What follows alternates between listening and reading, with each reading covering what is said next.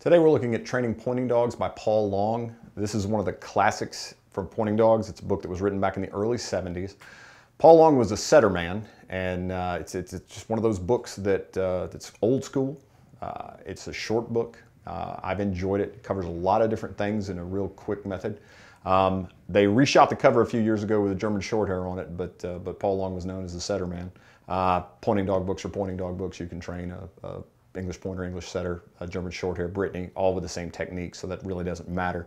But just a classic in the field, and I recommend it. It's a quick read and covers a lot of the basics. It is not a modern book. His e-collar stuff is a little dated, but it's one of those books that there's some thoughts in there that you may not see everywhere, and I recommend that everybody check it out.